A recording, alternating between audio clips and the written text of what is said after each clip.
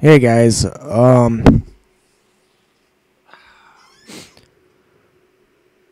Beth Chapman, the wife of Dwayne Chapman, or you may know him as Dog the Bounty Hunter, had passed away this morning after her cancer battle.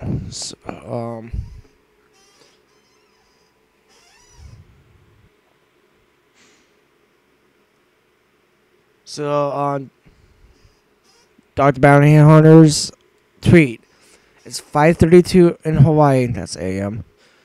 This is the time she would wake up to go hike Cocoa Head Mountain. Only today she hiked the stairway to heaven. We all love you, Beth. See you on the other side.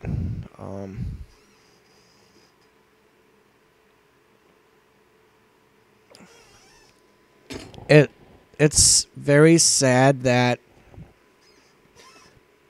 Beth passed away, but yeah, cancer sucks. That's the gist of it. Cancer sucks.